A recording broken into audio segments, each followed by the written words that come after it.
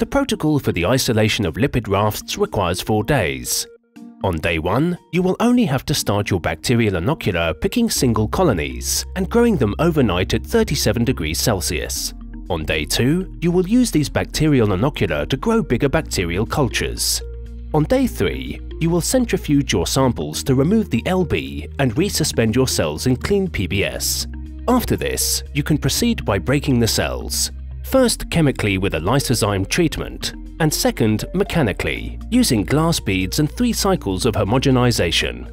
Then centrifuge the cell lysates to remove cell debris and glass beads, and proceed by separating the different cellular fractions by ultracentrifugation. Save the supernatant that contains the cytosolic fraction and continue working with the pellet that corresponds to the membrane fraction.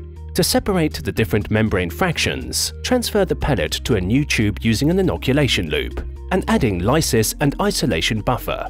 Then incubate it overnight at 4 degrees Celsius. On day 4, proceed by incubate at 37 degrees Celsius and centrifuge them to separate the 2 phases.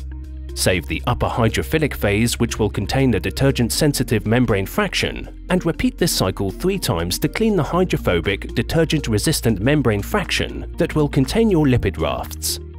At this point, you will have collected all 3 different cellular fractions, and you can continue by running a Western blot to study the cellular localization of your protein of interest.